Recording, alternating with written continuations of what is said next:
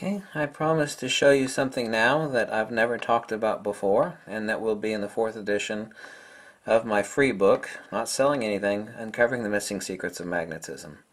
Okay, right now we're looking at a magnet underneath the ferrocell, invented by my buddy, Tim. And here you can see, moving clockwise, brighter lines. These are just fed by standard hardware LEDs. Okay. Now underneath that, moving in a seemingly opposite direction, or counterclockwise, you will see dimmer lines. The dimmer lines is the opposite face of the magnet that is furthest away from the surface of the ferrocell. The ferrocell are two perfectly optically flat pieces of glass, in between which is a special solution that is less than 1 micron thin. If you were actually to have this ferrocell in your possession, you would actually see holographic depth far deeper than any hologram, even the best art hologram that the world has ever seen. And this is less than 1 micron thin. But that's not what I'm talking about here.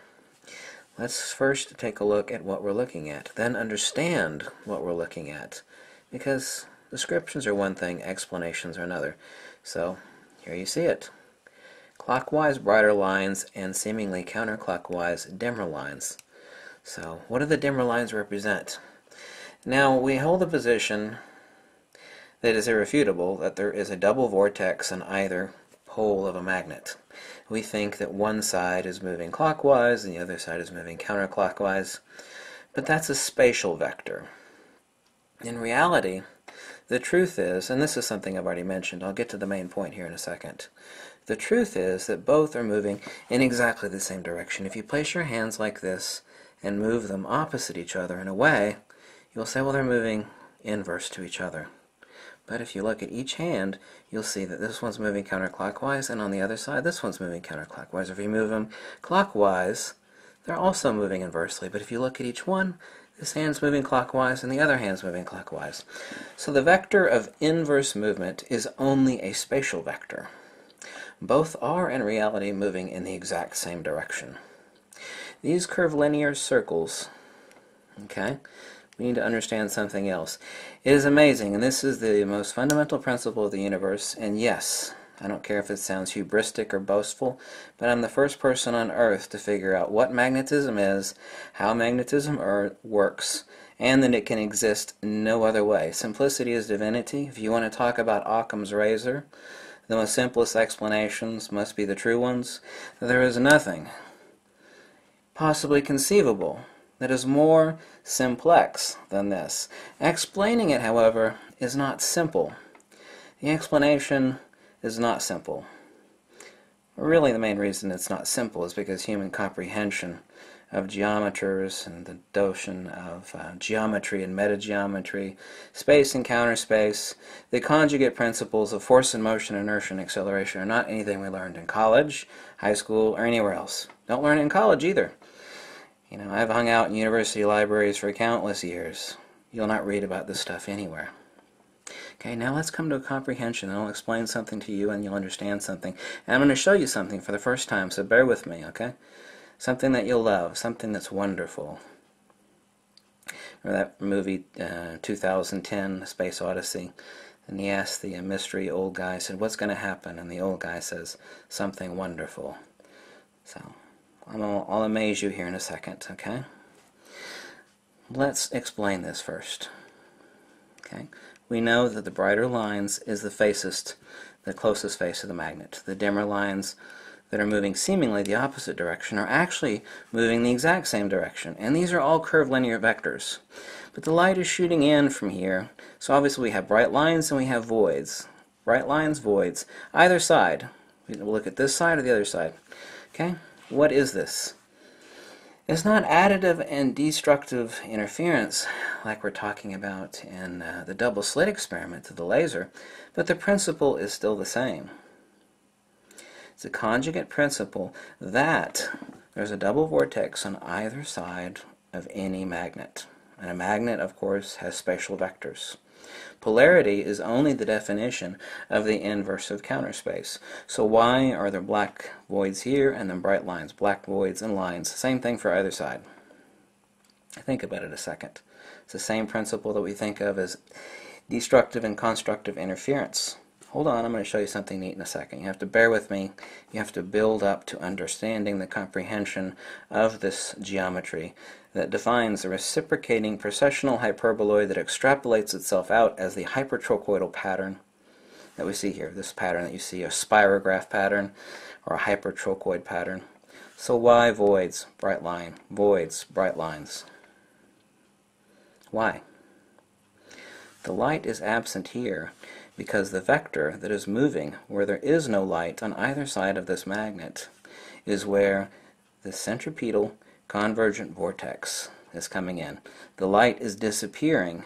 You see this black spot right here in the center? This huge black spot that will appear on any magnet, whether it's a spherical magnet, a conical magnet, a donut magnet, a flat magnet, a square magnet, a circular magnet. It all looks the same underneath the ferrocell.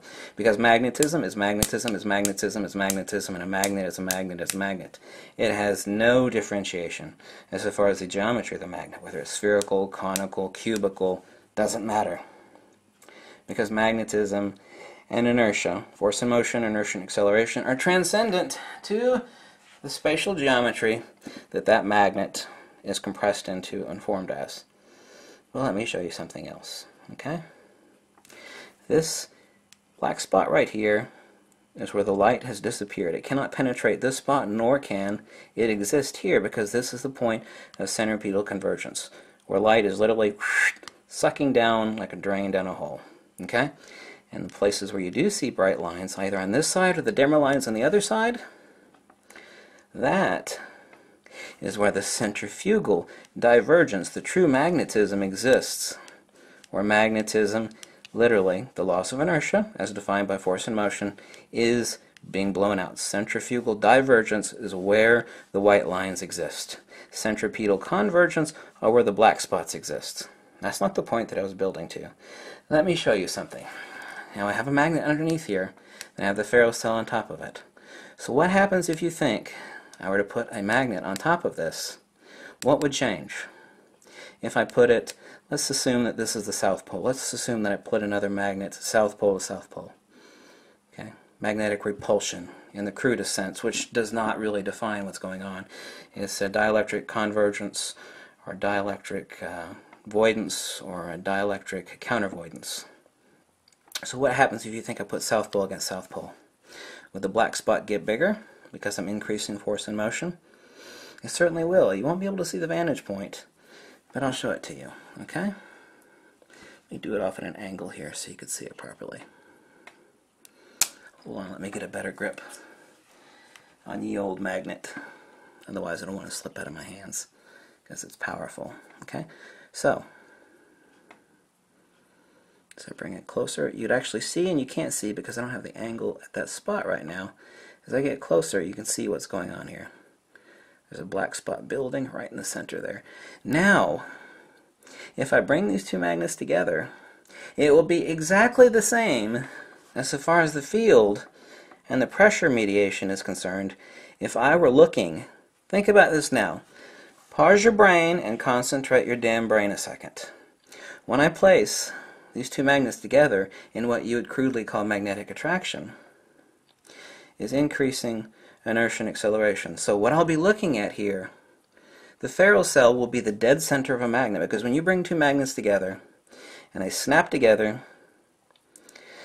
what I'll be looking at here in the ferrocell is the dead center of a magnet. They will be close enough that they will be one magnet. So what do you think will happen? Will it be the inverse of a black spot like we see here, as the light is disappearing down the point of increasing inertia and acceleration? Or will there be a gigantic white disk of light? At the center of every magnet, there is no magnetism. If we're able to go to the center of the Earth, the point, or the center of gravity, if you will, and gravity does not exist. Gravity is not an autonomous field modality. Of course, gravity exists, that which we call gravity, but gravity is absolutely no different than magnetic attraction. What is specifically dielectric voidance? The only difference is the attribution. And in the case of a magnet, it's coherent. In the case of gravity, it's incoherent. So, At the center of the point of gravity, like the center of the Earth, the center of the Sun, there is no gravity. So at the center of the strong field, there is not that field. At the center of every magnet, there is zero magnetism. You can see that underneath the ferrocell. You can see that underneath magnetic viewing film. You could even see it if you were to bring two magnets together with a Gauss meter at the center. So, we know what's going to be at the center. Is it going to be a black spot or a gigantic disk of light? What do you think the answer is? We're creating one magnet out of two. You'll notice as I get it closer, hard to keep it from snapping together, I don't want to break the glass, that at first the black hole gets a little larger. Notice the flux lines diverging. You see that? Now wait, what happens when I bring it together? Look at what's forming before I bring it together. You see that ring of light?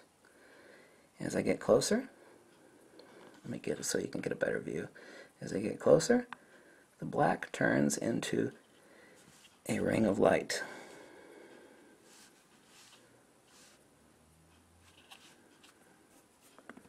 See if I can zoom in so you can see it. Here we go. Hold on a second. There we go. A ring of light. What you're seeing is the center of the magnet. These two magnets are now effectively one, even though they're separated by a couple of thin pieces of precision glass. The center where no magnetism exists, there's a halo of light. Oh, that almost sounds spiritual. Yeah, did you go figure that one, huh? So now let's take a look at something else. Let me move the magnets away so I don't destroy my iPad. Let me zoom out a little bit. Okay, let's turn on the iPad. And let's take a look at what it is we think we're seeing with the simplex demonstration. Okay. There we go. Let's hit play. Well, there are no straight lines in the universe, so we're talking about a point-line divergence. Let's reset that. Find the center. Curvilinear. This is the hypertrochoid. Reciprocating, precessional, hyperboloid. It's as simple as that. This is the pattern of the hypertrochoid. That is the hypertrochoid pattern, what you would call the spirograph pattern. This is a toroid. The same pattern you see underneath the magnet. And the center of that hypertrochoid, the hypertrochoid is only the flat two-dimensional image of the torus, or the donut. In the inverse image, the donut represents magnetism, okay? That is magnetism. So, what sits as the conjugate inversed image to the donut is the hyperboloid. That reciprocates. That's the point, the locus of the loss of inertia. 0 point energy, the ether, everything in the universe is electrical.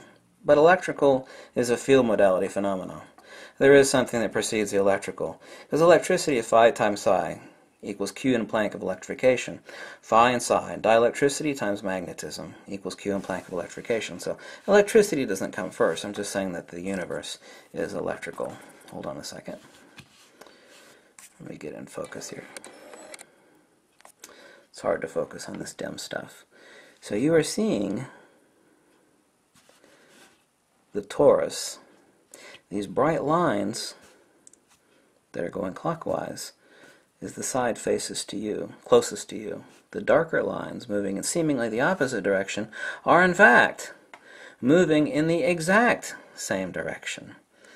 But the spatial vector of the polarity that defines a magnet is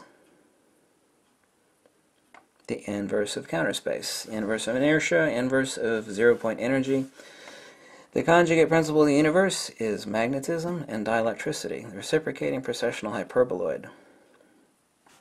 The dark lines represent centripetal convergence. The white lines represent centrifugal divergence. So what you're seeing in the white lines is true magnetism. The light is actually hitting it and bending it along the lines of centrifugal divergence. The centripetal convergence, where light is literally going like water down a drain, is where you see these black voids in between the white lines. Okay? As you can see, these lines that are moving seemingly clockwise are closest to you. They're brighter. The darker lines is the other side of the magnet. Well, they seem to be moving counterclockwise. Nope, they're moving in the exact same direction, only inverse to your spatial perspective.